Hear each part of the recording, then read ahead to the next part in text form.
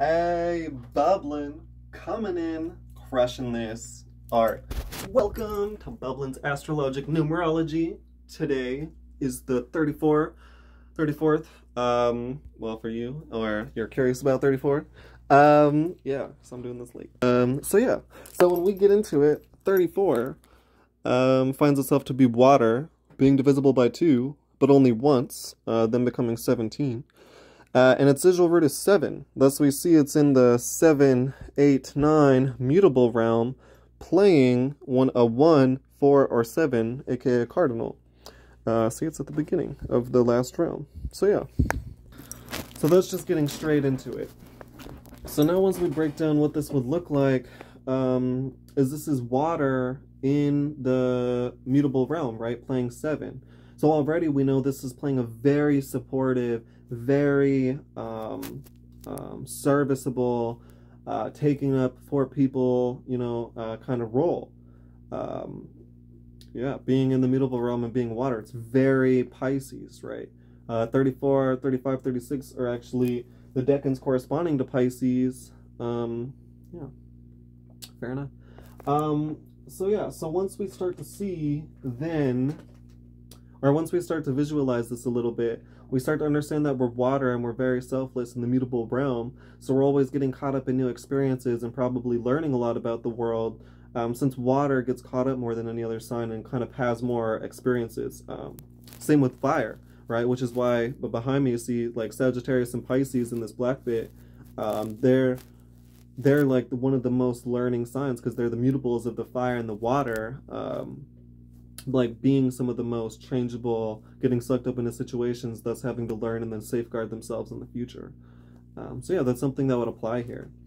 We also see though that this person is still creative and coming from a personal aspect, being cardinal, right? So we know that we're very supportive and we're getting lost in things, but we still want like our own space within that. We want a role within someone else's life. We want like a role within, or like a place to be ourselves and create within that, like still coming from a personally creative and sort of Aryan kind of nature, but only under and only if it's supported by the currents and the situations at hand. So yeah, so then we can go into how 34 move, which is just 1 times 34 and 2 times 17, which is both fire by water, doubly so. We can see. So this fire by water placement and multiplication shows us, like we already said, we're always balancing our self-interest and direction with the current. We're always making sure we're embedding it through the external world, through our family, through the social current, through what's kind of accepted and what's drawing us out, like politically and socially, and environmentally as well.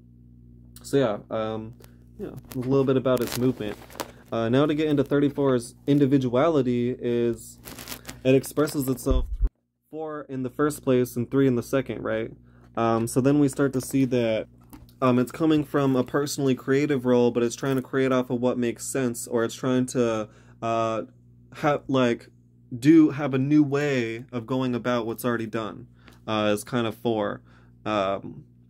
Yeah, having a new way of going about what's already done. And then 3 in the second is kind of leaning on your family and leaning on your friends for your personal habits and structures and reasoning, as it's kind of going to be a little incorporated on other people's opinions, but still self-motivated, 3 in the second. So yeah, again, personally, still being creative, right, but just trying to expand upon what's already done, 4 in the first, and then having the habits and structures of leaning on your friends and leaning on your family and kind of asking for opinions on your personal matters and leaning on that, 3 in the second.